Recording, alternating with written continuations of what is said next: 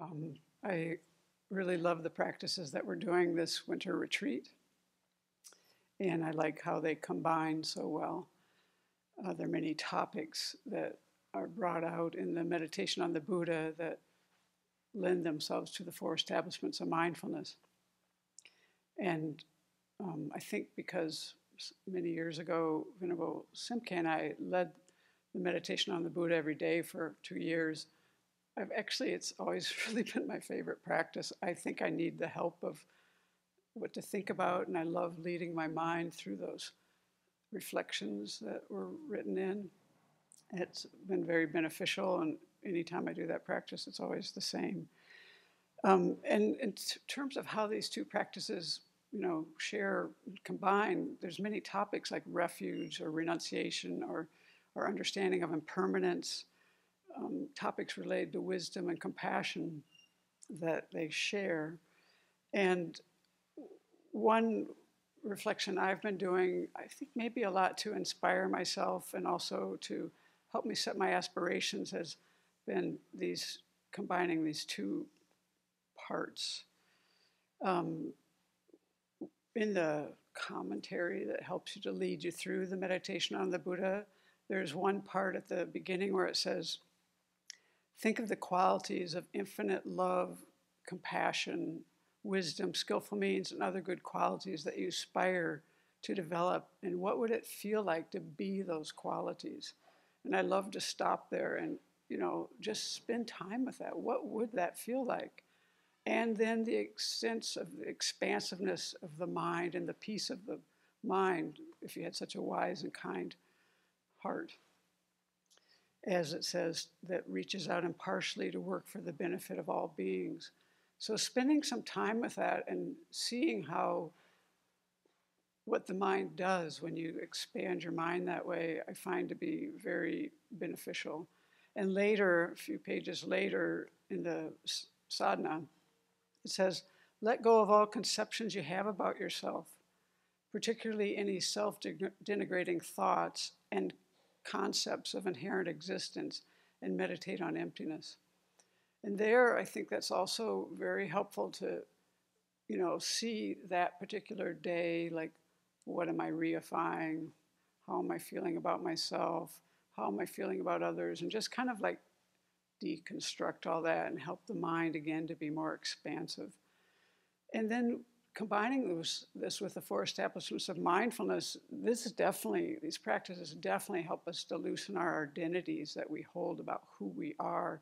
And it's not like, it's a little different from the analytical meditations, because your mind is you're just staying there with this, like you're looking at the body parts, and you look at those long enough and you kind of like, I don't really see myself in there. It just comes up to your mind like, I'm not that, Or especially when you get to the fluids, like sometimes we identify with some of those, but not the other ones. And that's interesting. Like most of the things that come out of our body, we don't really see as me or mine even. They're just like gunk that comes out. But some of them we feel a little differently about, like the ones like your blood or your cerebrospinal fluid, for example. That I think I would hold on to a little bit more. Like, that is mine and I want to keep that. But you can have the earwax and you can have the other stuff, but you kind of are breaking all that down. And so that's interesting how the body parts lend themselves to the idea of no self. And the elements are even more like that, because they're just like, aspects of physical form. Like, do you think you are your solidity? Like the jelly jar back there holds its shape because of that jar, and if it wasn't there, it would just like fall apart. Do you think that fact that you have cohesion is who you are? We don't even go there. So that one's not so hard to think about in terms of heat, mobility, the solidity, all those are no. And then the corpse, of course, no, there's no person there. We're good with that. I don't think we're thinking that.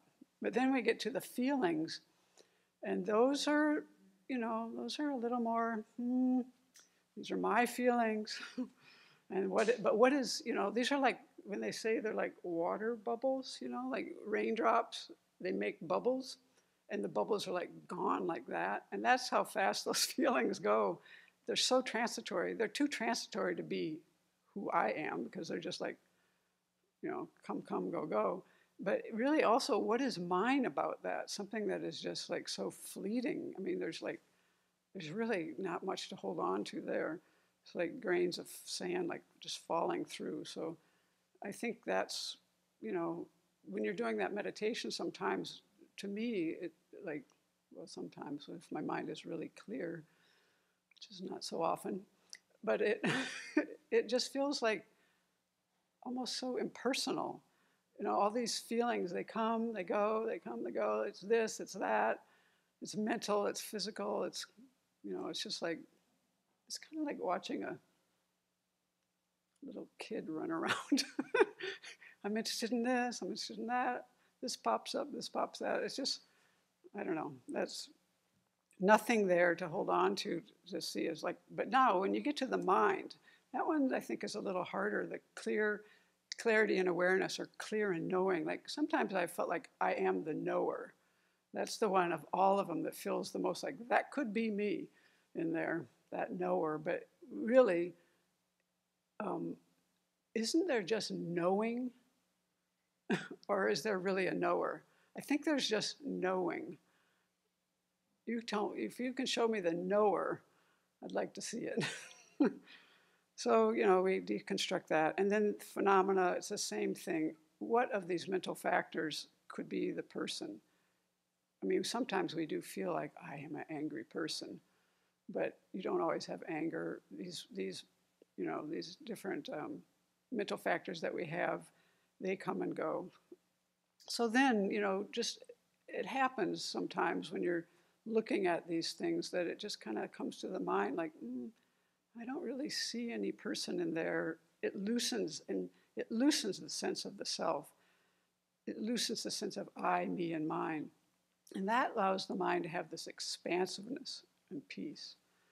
And that's, if you contrast that with how we are when we aren't like that, like sometimes we just have this laser focus of my body is doing this, or I have these problems, or I'm anxious about this, and our mind is like narrow and tight.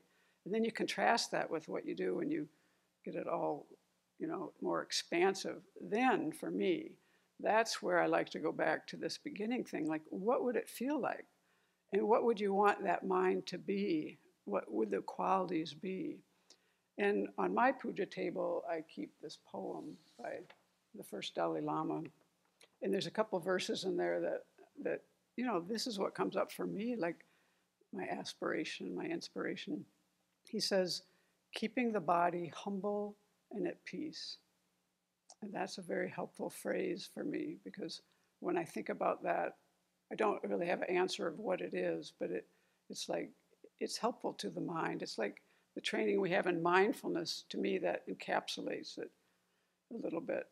And then speaking neither unpleasantly nor deceptively, and keeping the mind absorbed in the spiritually beneficial. It's good for me to say that to myself, because if I want to get distracted, I can, let's pull this back. What is going to be spiritually beneficial here? And then he says from there, coursed into dharma dhatu wisdom like a fish swimming in the ocean, free from the hooks of desire and attachment, which is exactly what these practices help us to do. We become much less attached when if all we're going to have is a corpse in the end. Not much to get, excited about that. And then another thought that he has that I really think is nice when your mind feels that way, to inspire ourselves this way, is he says, dwell in the vibrantly warm thought that encourages spiritual growth in oneself and others. This is the mind, I think, that I would take into bodhicitta. What could be better than that? And so this is one way I see, one reflection I like to do to inspire myself to use these practices.